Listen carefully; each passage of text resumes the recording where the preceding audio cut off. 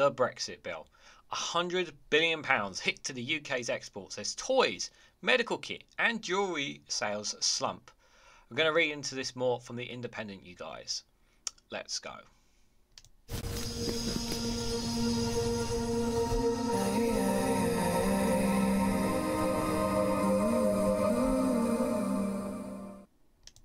Good morning, good afternoon, good evening, wherever you are in the world. This is Reganelite here with an article from The Independent with the headline of the Brexit bill. £100 billion hit to the UK exports as toys, medical kits and jewellery sales slump. Businesses that make sporting goods, children's toys, jewellery and medical goods have struggled for the most with the border costs imposed by the UK's decision to leave the EU. So guys, if you can, hit the like button and share it across social media so others are notified of this video. Now you're probably thinking, oh, another Brexit video, another Brexit foe. Like, how many more of these do we have to hear about? And you're probably thinking, like, another Ramona who's not providing any evidence whatsoever and just spewing out hatred.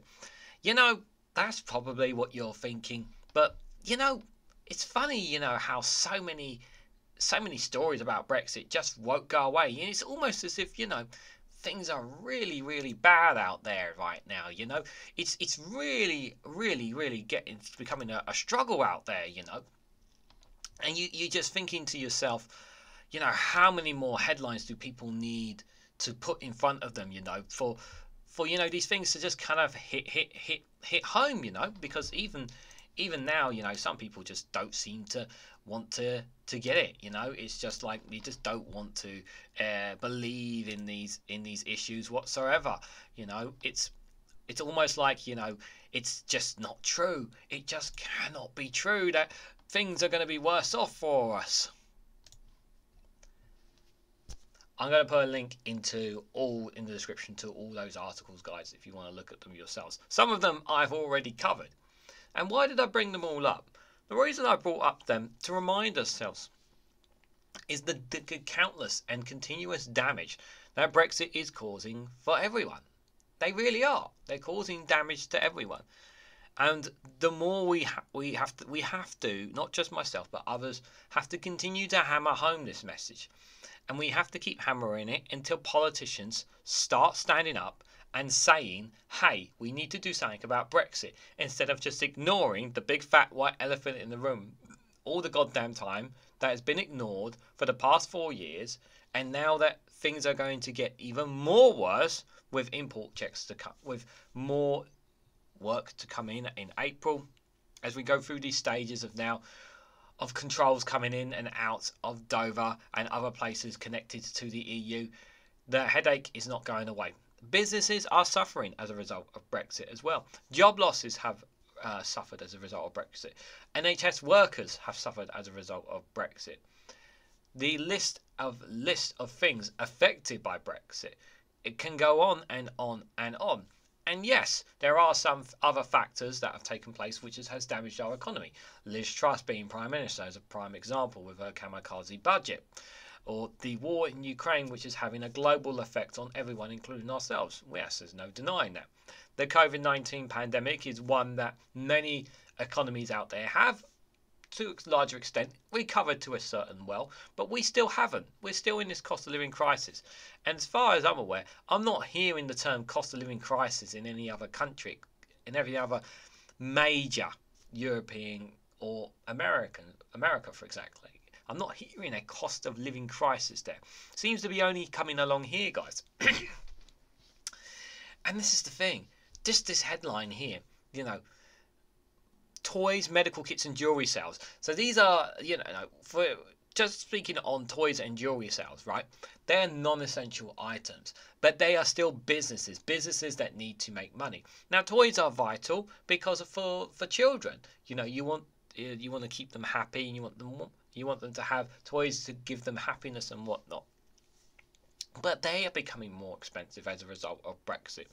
Jewellery sales, it's not something that is an essential, but people like to have them, people want them.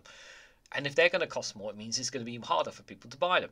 Medical kits, you know, people want to have most people in most of their homes who are earning a decent income will probably have a first aid or something kit in your house, because God forbid if something was to happen. And I wouldn't be surprised if you're someone listening to this, and if I'm going to say to you now, if you can afford a medical kit or a first aid kit to have in your house, have one, because it can actually it might actually be a lifesaver. Because especially with how long it takes for an ambulance to come and respond to a 999 call, and these things are all racking up in money.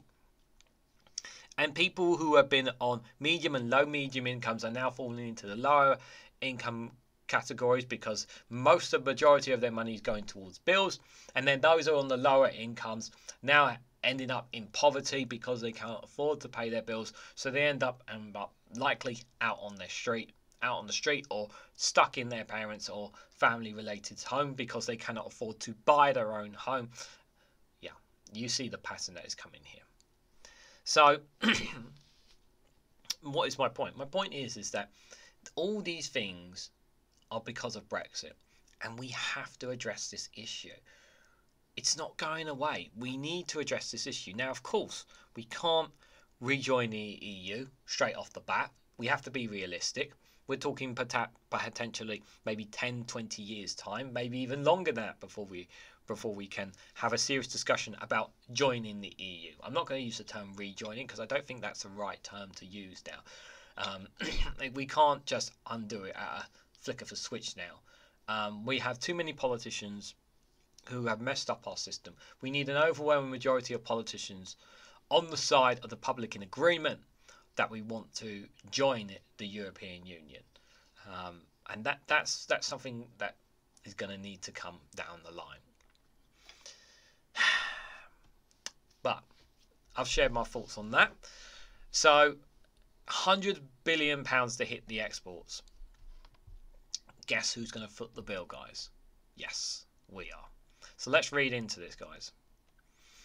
So Brexit is leaving a hole of almost £100 billion in annual reports exports, making Britain's economy worse off if it had remained in the European Union, new analysis had claimed. Businesses that make an array of products including sporting goods, children's toys, jewellery and medical equipment have struggled the most with border costs imposed by the UK's decision to leave the EU, leading to a 30% less trade between 2030 and 2033 than if had Britain stayed in the trading bloc. Since leaving the single market, Britain's export growth has been sluggish behind other advanced economics, leading to missing growth in goods and service exports to around 23 billion quarterly, the analysis revealed. Just think of that. Service exports around 23 billion quarterly. And I suppose some people are probably going to say in the comments, well, it just means why don't you just get some cheap toys from China? Well, I'm sure we are getting some toys from China, but we also like to do business with our European partners across the sea as well. They just cost a lot more and they take a lot more time. And guess what the companies are going to do when those things play a factor into their companies? They're going to pass it on to the consumer. But if the consumer doesn't buy these things, then the companies have to make tough decisions, whether it means cutting people, letting people go, that means somebody out of a job, or if it means that the company downsizes as well. It's a ripple effect that's never ending at the moment with Brexit. Since leaving the single market, Britain's export growth has been sluggish behind other advanced economies. I'm going mad, sorry today. John Springford, an associate fellow at the Centre of Europe for European Reform, CER, a pro-EU think tank, says his analysis shows that Brexit is leading to permanent depression to trade between the UK and the EU. Permanent depression, that's not good. If Brexit hadn't happened, we can visit the universe where Remain won the referendum and then trade and the economy would be significantly higher, he said. Mr Springfield dismissed arguments from Brexiteers that further trade deals with countries outside the EU could make up the economic shortfall. The argument violates one of the few absolute certainties that we have in the international economics, which is the trade with nearby large economies that is always going to be much bigger than trade with distant smaller economies, he said. Economics Thomas Sampson, an associate professor at the London School of Economics, the LSE, said Brexit had been a drag on the economy and described Mr Springfield as a respected analyst. Mr Sampson said that while there was a nuisance in how to interpret the numbers, you cannot question the quality of his work. Excuse me. The gloomy data supports arguments from other economics that leaving the EU has damaged the UK's financial health and not freed up the 350 million a week for the NHS that Boris and the Leave campaign promised. Now, the argument that people have made about the 350 million pound a week, as he most recently was brought up, actually, believe it or not, on Question Time, BBC Question Time, they are claiming that it's already been invested in the NHS. Well, if it's invested in the NHS, if they're getting 350 million pounds, where's the service? Oh, that's right. Yeah. I'll tell you where some of that money is going if you really want to know. You don't really want to, but I'm going to tell you anyway. Some of that is actually going into private healthcare. It's not actually going into the NHS. It gets funneled through the NHS, but it doesn't stay there. It goes into private healthcare, believe it or not. Yeah, it's actually true. However, most pessimistic predictions that Brexit will spark economic Armageddon and leave Britain struggling for their food supply will have not come to pass. With another wave of post-Brexit red tape coming into force, The Independent can take a closer look at Brexit's biggest economic consequences of just how detrimental it is proving to be. Conservative ministers, whether Leave or Remain backers, have largely refused to accept that Brexit has damaged Britain's economy. But we have had a series of consistent independent estimates from experts on the big hits to economy growth from quitting the EU. But Michael Gove said, I think we've had enough of listening to these experts. How's that going for us, Mr. Gove? Yeah, you know, not listening to experts. You know, if you need to change your car tire, you're gonna want to speak to a mechanic. You know, when it comes to that, that's an expert on how to change a tire. You know, for example, you're not going to ask a doctor to do that for you. You know, if your house is burning down, you're not going to call the ambulance service and tell them to save your loved ones in there. You're going to call the fire brigade because they're the experts on it. Just highlighting how important experts are, guys. Most recent studies is the bleakest. Economics at Cambridge Economic Mentors, can't say that word, last month found that Brexit had already cost the UK economy 140 billion in lost growth that would have if the UK opted to remain in the customs union and single market. Why did we not take the vote? Take the option that Theresa May's deals had when we had the chance? Question mark, question mark, question mark. Looking at the growth through the prisms of gross value added GVA, the overall value of goods and services, they also estimate that it would leave the UK £311 billion worse off by 2035. According to analysis carried out last year by experts at Bloomberg Economics, Brexit is costing the UK economy £100 billion a year. The group estimates that gross domestic product GDP is 4% smaller than it might have been. Mr. Sampson said that Brexit is costing the UK between 75 billion and 125 billion each year, the equivalent of 3% to 5% of GDP. It's pretty clear the UK's growth slowed after the referendum, he told The Independent. Brexit has been a slow and accumulating drag on the economy. The economics added COVID and the Ukraine war have made assessing the impact harder. But if you look at the studies comparing the UK and other economics, there is an ongoing impact. The gap between where our growth is and what could have been has been gradually grown over time.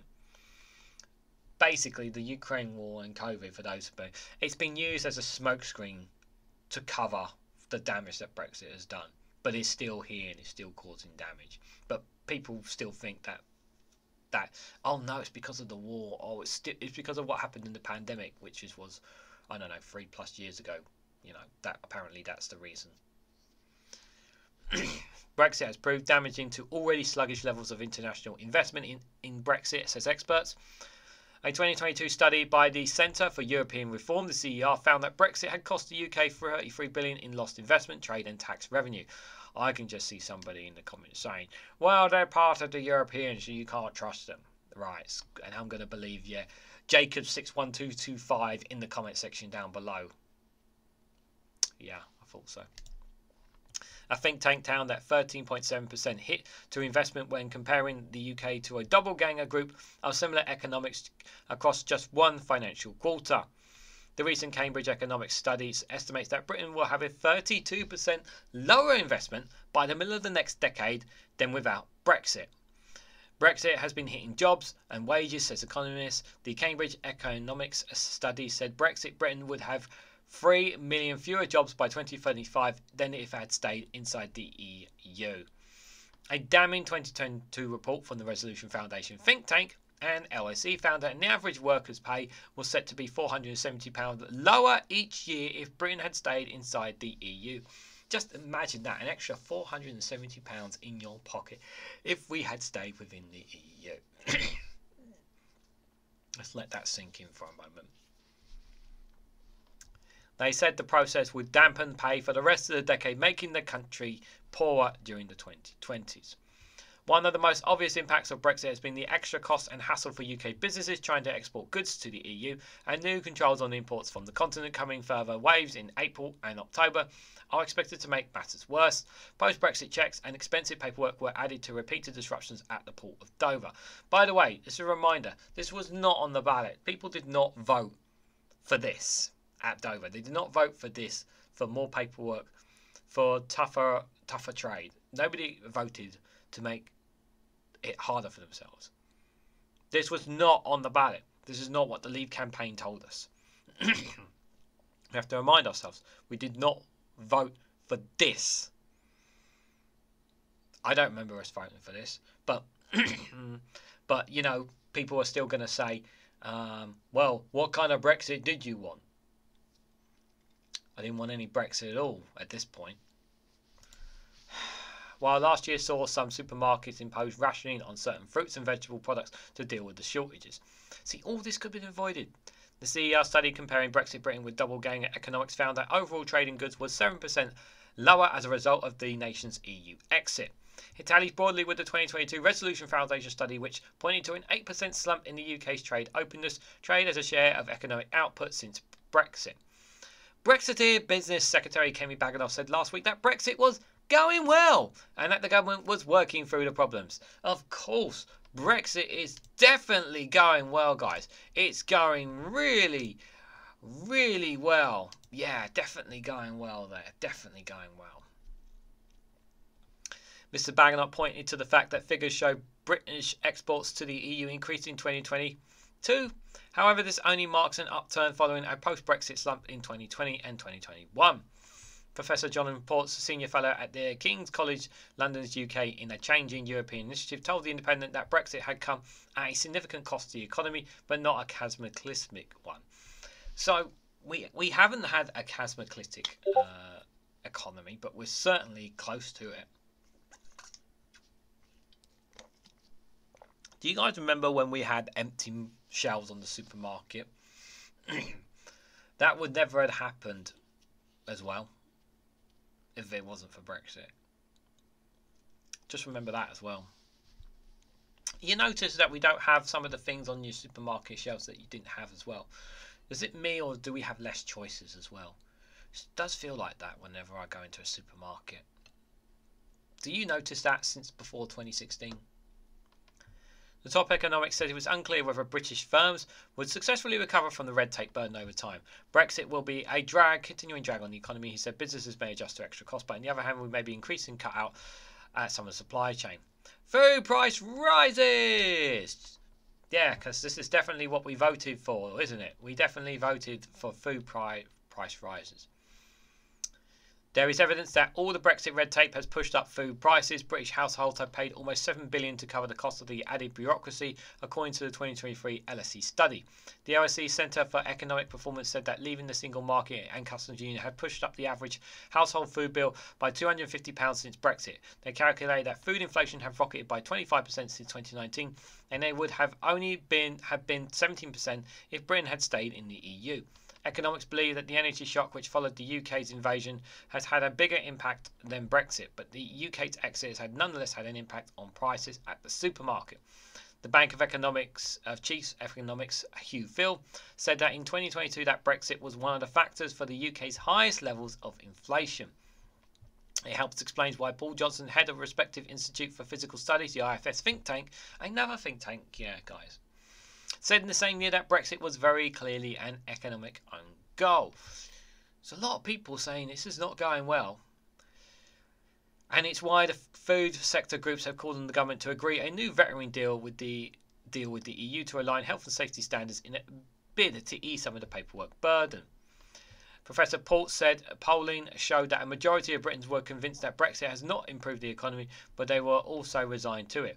There are strong consensus among voters that Brexit has not worked out well, but it's also the case that most do not want to reopen the whole thing, he said. No, I mean, it's just, it's just this, I think there is a regret coming on. I'm just getting that feeling, that there might be a regret coming on somewhere, guys. Maybe it's just me. Matt Leash, Director of Public Policy and Communications at the Institute of Economic Affairs, a free market think tank. It's another one, guys. Maintained that despite some disruptions, Brexit is still a fantastic opportunity for the UK. The Institute of Economic Affairs, the IEA. This is the same. Is this the same IEA, guys, that we don't actually know who funds them? Because their people are allowed, on news outlets and stuff, and they're allowed to put their people on board and freely speak their mind. And it's just, if only we knew who funds them. Who could possibly fund these people?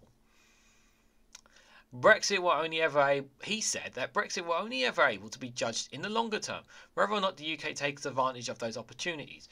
What opportunities did we not have being in the EU that we now have being outside the EU? Details, please. Please explain the details. There is undoubtedly some disruption that comes from leaving the EU, but I think some of that has been greatly exaggerated. Yes, it's been greatly exaggerated. Definitely greatly exaggerated. Yeah, definitely exaggerated. Mr. Leash added that the cost of Brexit has always been exaggerated, and that's what will make Britain leaving the EU a success. Will depend upon the UK improving trade relations with other parts of the world. By the way, we could have traded with other parts of the world within the EU. Just saying. And the second aspect which Mr. Leash said the government hasn't taken much advantage so far is to have regulatory divergence that the EU in specific areas could be an advantage to the UK's economy. Can you please explain? Details. Again, where's the details in this? Like, they're saying all this stuff. But, where is the detail? Can you explain in detail for me how this benefits us? I'm still waiting for the detail.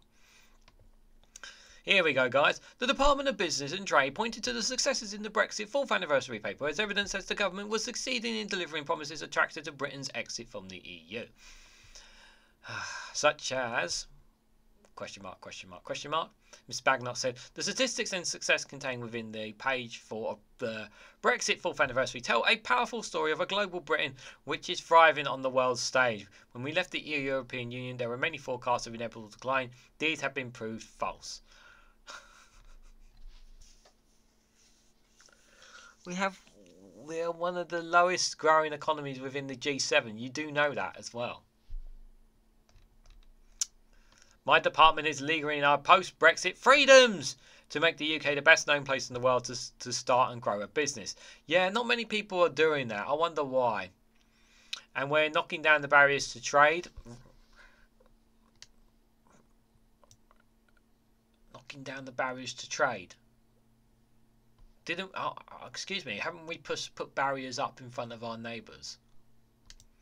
Roughly removing 500 to date. In 2023, this would be equivalent to removing around 1 million of trade barriers every single hour. The British people's convictions that the UK would excel as masters of their own fate has paid dividends. My mission is that of my department is now build on these achievements to loudly and proudly champion free markets, free trade, free enterprise as the surest path to economic prosperity. Okay. I mean, I'm just going out on a limb here, guys. I'm just going to say I'm still not seeing that. Still not seeing that. Maybe I'm the one hallucinating here, but it's not like I've highlighted many examples and many articles stating about the disaster that Brexit is. But you know, you're going to claim they're all false, obviously, and that, you know, Johnny 615677 in the comments actually is going to tell you that Brexit is a success and that everyone else is lying. But I know the truth, right? Just to put my serious hat on them in terms of final thoughts, guys. You know, more on the non-essential things such as toys, jewelry kits, and sales slumps. You know, essentials are still a necessity when it comes to food, food stuff, of course, and certain things that we need to have in our daily lives. But things like toys, toys, jewelry, and medical kits probably not are not as high on the agenda as things that people want to have. But by not having these things, it means not buying these things because we have less money in our pockets, which means that these businesses, these sectors are going to suffer as a result of them. It means that they're going to have to either find alternative ways of getting different toys, an alternative way of getting them into the country, cheaper ways to doing it, or they're going to have to cut back on them and find new markets. And it's easy for people to say that, but this is costing businesses money, and which will mean that two things, as always: either people lose their jobs, or they look somewhere else where it costs less, you know, and it's just, or they go out of business. They can even go out completely out of business. And there are some businesses that have shut up. There's actually a shop. There's a shop not too far away from where I live. They were a household shop. They've been a local household shop for nearly 50 years. And they closed up for the first time. Not because of the pandemic. Not because of the war in Ukraine. But because of the issues of getting certain supplies in from the EU. And it costed them. And also their rents and everything, were, because it's all tied in, it costed them more and more, and eventually they've had to give up. So guys, what do you think? What do you make of all of this? This Brexit bill, £100 billion to hit the UK exports as toys, medical kits and jewellery sales slump. Let me know what you guys honestly think in the comment section down below. I've gone much longer than anticipated, but I wanted to really get this off my chest. But if you found my thoughts and you found this article interesting, please hit the like button. We greatly appreciate it. Share this across social media and hit that bell notification icon so you'll be notified of when I upload another video. And if you want to financially support me in the work I do here, you can do so by becoming a YouTube member for as little as 99p or joining me on Patreon for exclusive content. Thanks so much for watching, guys, and I hope to catch you all very, very soon.